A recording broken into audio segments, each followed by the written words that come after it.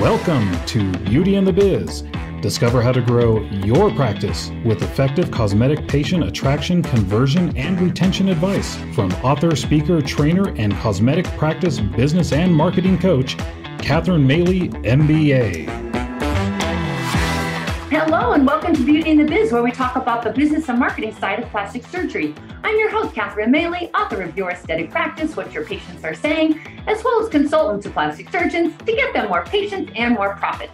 Now, today's episode is a little different. It's Dr. Andrew Kaufman. Now, he's a board-certified dermatologist specializing in Mohs, dermatologic, and cosmetic surgery in Thousand Oaks, California, and he has been practicing for over 28 years. Now, Dr. Kaufman is a recognized expert in Mohs and reconstructive surgery and author of numerous publications on facial reconstruction following skin cancer surgery, as well as a frequently invited speaker at national and international meetings. Now, I wanted to talk to him because he recently sold his practice, and we've been talking about that a lot lately, like how do you walk away from a practice? So I wanted to get his take on it because his practice is now known as Forefront Dermatology. So we're going to talk about the specifics of that transaction. Dr. Kaufman, welcome to Beauty and the Biz. Thanks, Catherine. It's good to be with you.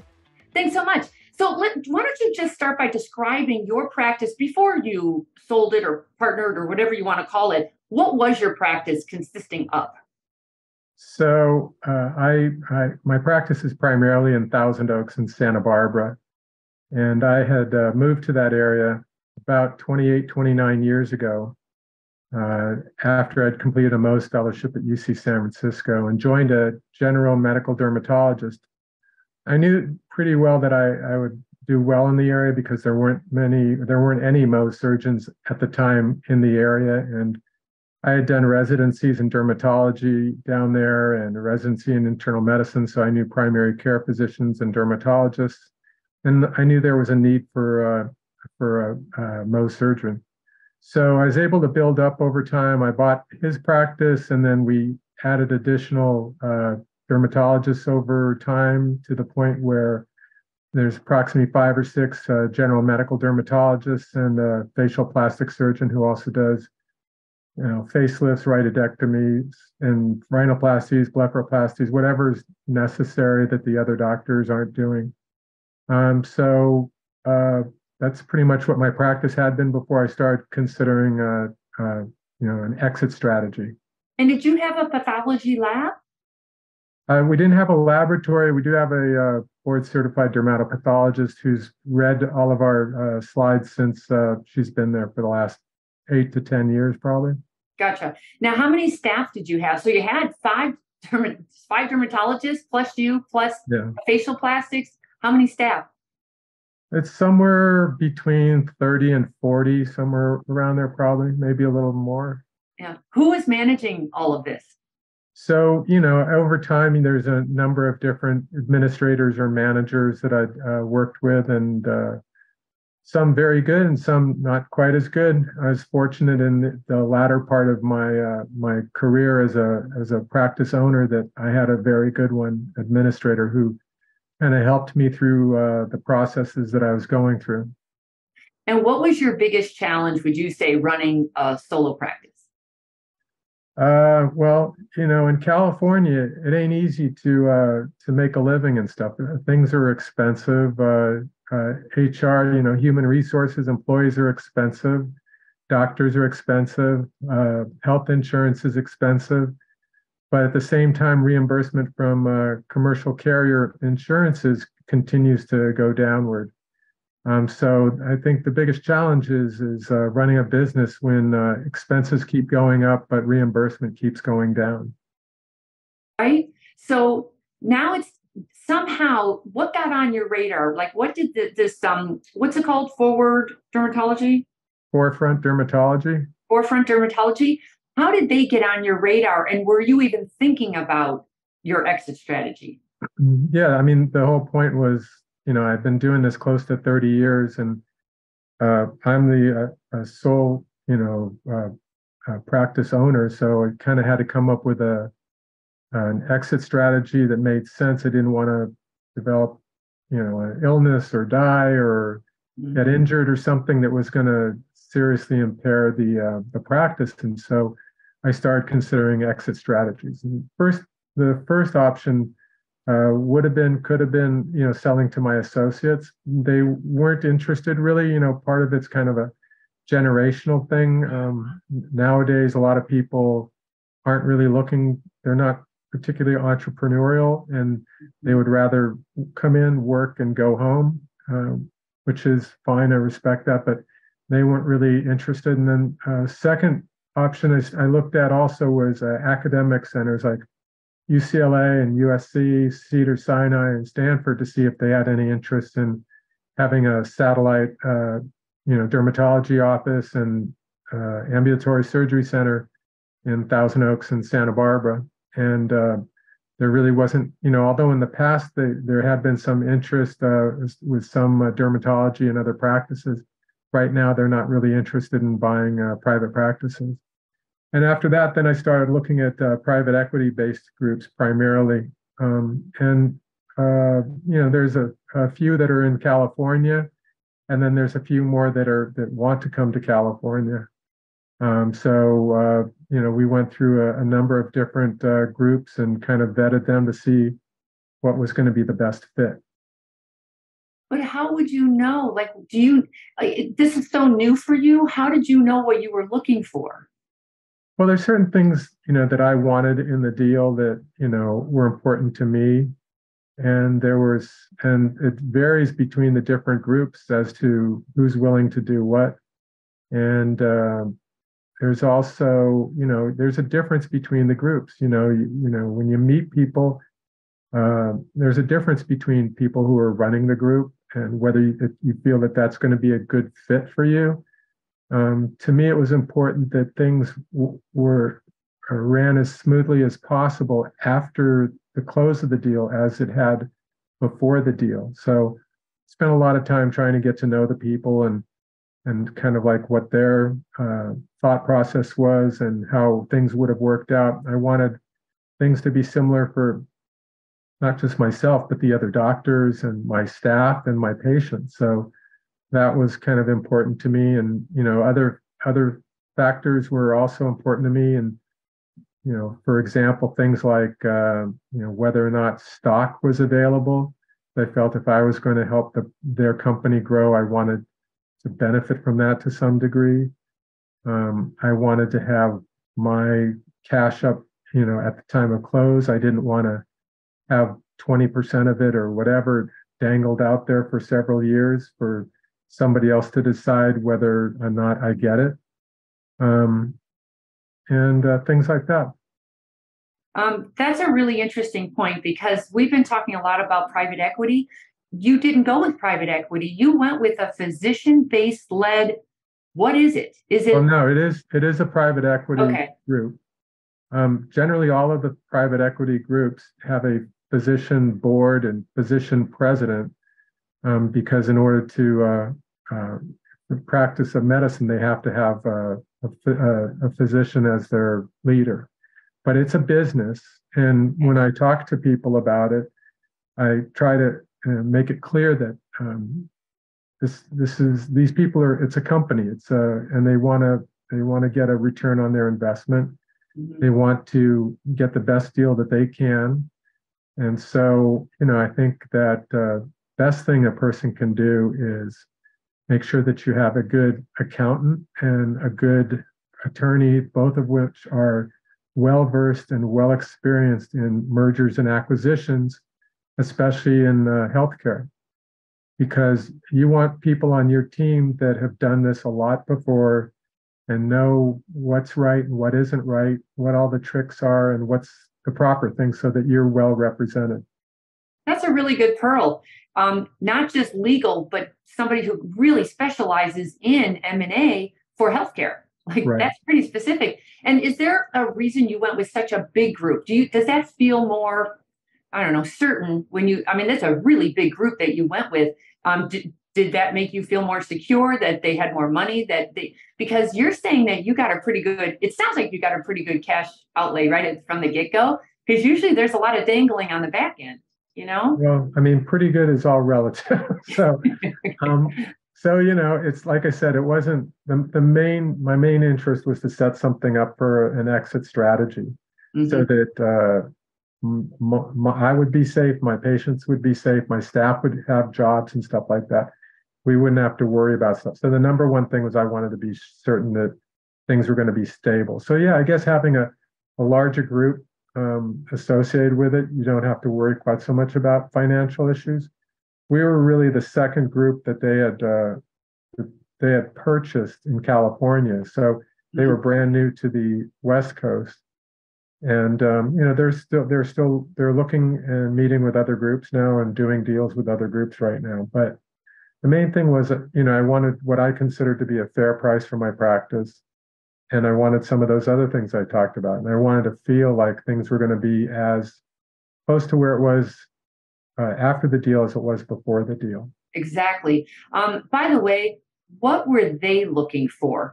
But do you own your building, or was it just a long lease that they liked, or why did you look attractive to them? So, the dermatology has been kind of a target for private equity groups for a number of years now. And they like dermatology because they have skin cancer, they have dermatopathology and dermatopathology labs, and then they also have cosmetic. And they feel that that's they can do well, that they can do well in their business model with those things. So I mean, we have a pretty robust, good-sized dermatology practice with 3 different offices, so that was probably attractive to them. I do a fair amount of Mohs surgery. We have dermpath. We have people doing cosmetics. So those are the things probably were attractive to them. For sure. And then were several groups kind of courting you, or can you play them off of each other? Was that a strategy?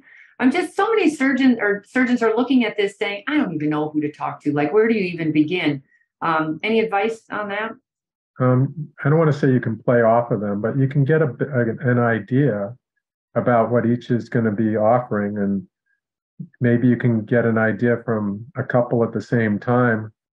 But once you sign an LOI, a letter of intent, you're really just you're planning to get married to one, so you can't keep playing that. So I'd say you can get an idea from the different groups and then go with one over the other, or 2.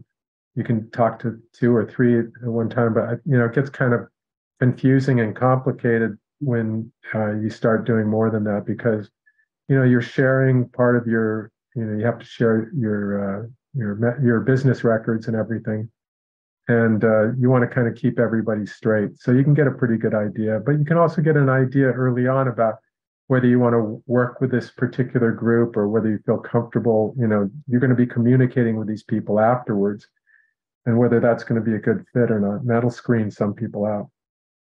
I checked them out online, and they say it looks like they take over HR, legal, marketing, scheduling. Do they do all of that, or just if you're comfortable doing that? What did they take over for you that you no longer have to fiddle with? Yeah, ultimately they take over all of that stuff. It's their practice. So, and for the most part, again, different groups are different. Some are going to want to brand your office. Some of them don't really care, although they may have like a tagline branding of it. Right.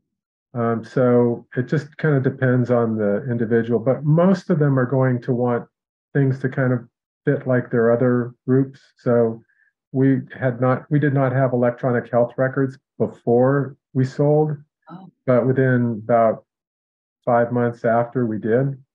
They're planning, I think they're doing some centralized billing, centralized scheduling, things like that. But we still have some scheduling and a little bit of billing and stuff too. But the whole idea is that by converting to what they have, they're going to do a better on their return on investment. So, how long has it been, by the way, that they've been on board? Like a year and 4 or 5 months, something like that. Okay. How difficult was the transition, or how easy was it? It wasn't bad at all. I mean, honestly, because again, for me, it's kind of an exit strategy. I mean, when you're the sole owner, I make all the decisions, and if something needs to get done, then we get it done. So now decisions have to kind of go through a different type of a hierarchy or decision tree or something, and that's fine by me because I've given up a lot of the headache stuff that I've had to deal with as the owner in the past. So um, what what has what I've given up on is made up for by the things that make my life a little easier. So no regrets of losing control? Because I don't know many surgeons who there's a reason you're in solo practice. Usually you like control, you like to do things your way. Was that a transition for you? So I'm not solo practice. I was the sole owner, but so not particularly difficult. Yeah, it's different, but I enjoy kind of being where in the same seat where my associates have been for all these years. Where I come in and take good care of my patients and go home, and I don't have to worry about the little things and stuff. So how does the agreement work? You still need to stay a while, correct? Yeah, basically these companies are buying a business. They don't want, if you're a big part of that business, they don't want you disappearing like 6 months after the deal is done. So it really varies, group to group, and private equity group to private equity group, and it differs from practice to practice. If I was a solo practitioner by myself and somebody bought me, I would think that they would want me to stick around for a longer period of time because I'm the practice. And it'd be harder to replace me and harder for them to get a return on investment. So it just makes sense for them to, keep people long enough so that they get their return on investment and it doesn't disrupt things. So it really varies, how long the groups will want you to be on. If you're a very large group, then you're maybe not quite as important, but they still want you to be around for a period of time. Can you say how long? Well, it really varies. Practice to practice and everything. Some of them are 3 years, some of them are 5 years, some may be somewhere in between or more or less. I'm not sure, but somewhere around there probably. Let me ask it this way. Is it more financially good for you to stay put? The longer you stay, the more money you make? Is it like that? Not necessarily. Again, the company wants to make their profit. So I don't have control over overhead like I did before quite so much. They have decisions that they make about doing this or doing that. So I'd say, as an exit strategy, I think it makes sense. If you're like brand new and started working 5 years ago and you're thinking that, okay, I'm going to sell and then I'm going to work for these people for 20 years, that might be a little bit more of a challenge. But and there are sometimes young people that do that, or maybe they sell and then they work their commitment and then they move outside of the restrictive covenant. But for me, it was a good fit as an exit strategy. If you did want to walk away sooner than planned, can you, like legally, does everything blow up, or is there a way out if you wanted it? I haven't really evaluated that. I'm trying to avoid any reason why I would stop working. So for me, it's about, I'll continue working. I have a contract with them, and if after that period of time they want me to stay on and I'm enjoying what I'm doing, then I may stay around, or I may negotiate another contract and stay around. But I'm just kind of playing it by ear and seeing how things go. But if you leave, then the company is going to make it'll be more difficult for them to get their return on investment. They've already put money up front, so they're going to want to get some of that money back, I would imagine. But I'm trying not to find out about that, I guess. So. Okay. I'm really curious about when you transitioned, how did it affect the staff and your other physicians? Was there a change in attitude? Was there a turnover? what happened with everyone? All the doctors that were there before are still there, with the exception of one doctor who left, not so much related to the company, but left a little while after. He was kind of a part-time person. Other than that, everybody stayed. My staff, the ones that work around me anyway, are all still there, for the most part. I mean, maybe one person's left. So it hasn't really changed much. And when I sold, I wanted to make sure that I was communicating with my referral doctors about what was going on, and that I wasn't leaving, and that I was still going to be here, and that things weren't going to change. And if there's any problem, to give me a call or text me or something. So I wanted to make sure that everything still went as well as possible. So would you say, like, what percentage of your business is referral based? Because now I see what you're saying. Because I was thinking, if you're such a big practice, why would it matter if you left or not? But it's your referral base that they're interested in. Is that right? Well, they're interested in having somebody who brings money, a decent amount of money into the practice to stick around. So there's another Mohs surgeon in the practice, who's been there for about a few years now, and we try to feed him as many of the in-house referrals as possible. I mean, there's still a fair number of patients that want to see me, and the vast majority of my practice is referral from outside of the walls of the building and stuff. So it's not related. The company's concern wasn't necessarily the referrals from outside. They just want people that are generating a good income to stick around, whether it's me or whether it's the other Mohs surgeon. So they really like the Mohs part, right? Well, yeah, because it's skin cancer, and it's it's one of those things that in good economies and not so good economies, there's still going to be skin cancer. The downside is you're dependent on insurance. Commercial carriers, are not paying like what they did 10 or 20 years ago, and they have to deal with that. And but yeah, business of skin cancer is attractive, just like the other things like cosmetic and the derm path. Yeah. And did the facial plastic surgeon stay put, or was he just a plastic surgeon? Yeah, no, he's facial plastics, and yeah, he's still working there as before. And I'm hoping that he will get busier with the addition of other groups, that this company is going to try to bring on board as well. So hopefully he'll get busier with that as well. Well, you were also offering a lot of cosmetic non-surgical treatments. Did that play a part in this? Was that valuable to them? I think all of it comes into play and is interesting to them. They have, like, as you point out, it's a fairly good sized company, new to California. So they have other groups that do that, other dermatology groups. I think they do have some other facial plastics people in the company too, but more consistently, it's a lot of dermatology stuff and the kind of cosmetic things that dermatologists do. So what's the best part about this transaction?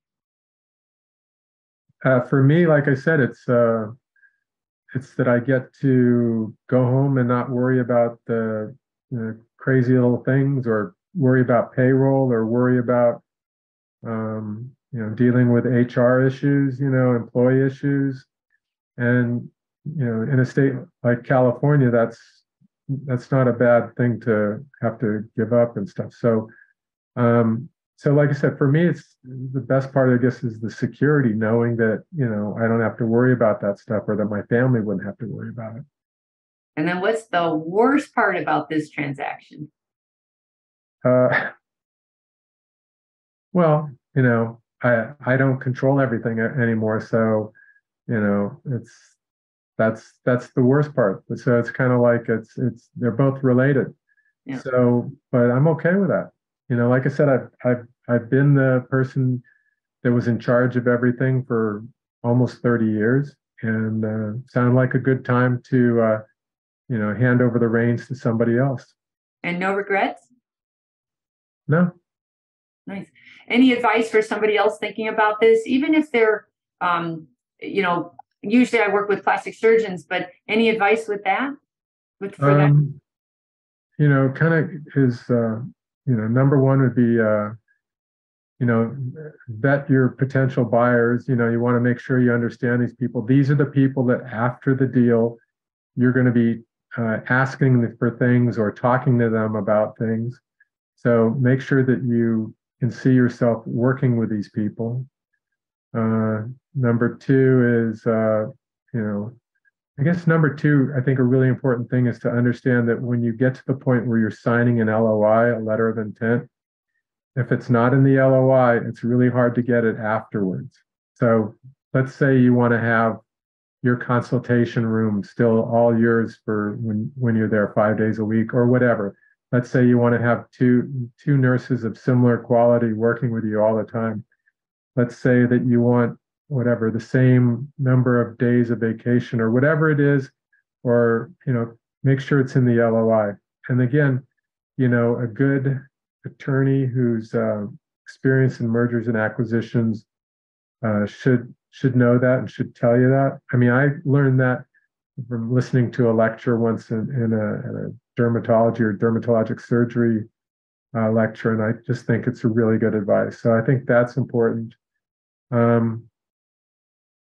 Think about what you're going to want your practice to be like, and make sure that it's good for you. It's good for your associate physicians if you have associates, and it's good for your staff and your patients too. You don't want to sell and then be miserable, or have your staff miserable or your patients miserable.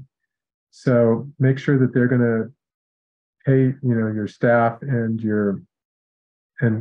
not going to try to make things more challenging for your patients. Make sure that your doctors can get a hold of you and everything afterwards. Has your golf game improved since you've transitioned? You would have thought. So maybe when I ultimately retire, I'll be able to fix that. But right now, I'm basically better at Mohs surgery and reconstruction than I am at golf. Okay, good to know. And the last question, just out of sheer curiosity, tell us something we don't already know about you.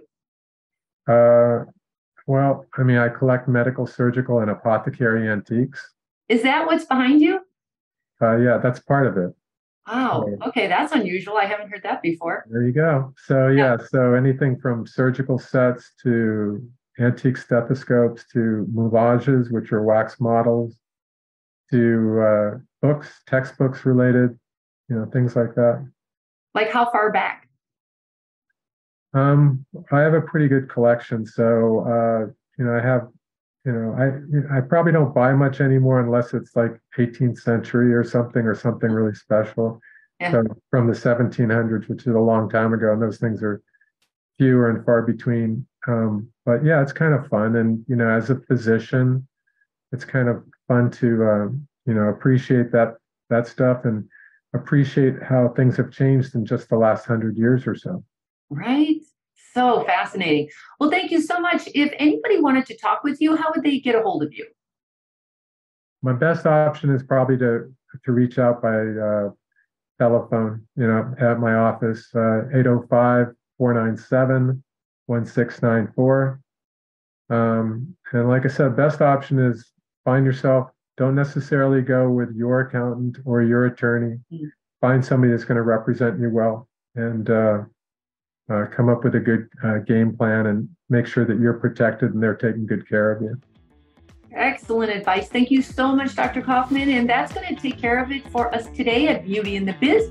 So please subscribe if you haven't already, and a nice review would also be much appreciated. And then if you've got any questions for me, you can leave them on my website at KatherineMaley.com, or you can certainly DM me on Instagram at KatherineMaleyMBA. Thanks so much. We'll talk again soon. The fastest way to success is to model other successful surgeons who have what you want, but you can only see their results, not the path they took to get there. So you continue to jump from one thing to another, hoping to find something that will work for you too. but it rarely does. So try this shortcut instead. It's guaranteed to move you forward. I compiled my intellectual property to grow cosmetic revenues, everything I've gleaned over the years, into one playbook of the most successful practices and what they do to win. Go to cosmeticpracticevault.com and let's grow your cosmetic revenues. We hope you found valuable insight on this episode of Beauty and the Biz. For more episodes, tools, and Catherine's free book, visit www.catherinemaley.com. That's www.catherinemaley.com. And be sure to subscribe to get the latest practice building strategies delivered to you. And don't forget to share this Beauty and the Biz podcast with your staff and colleagues.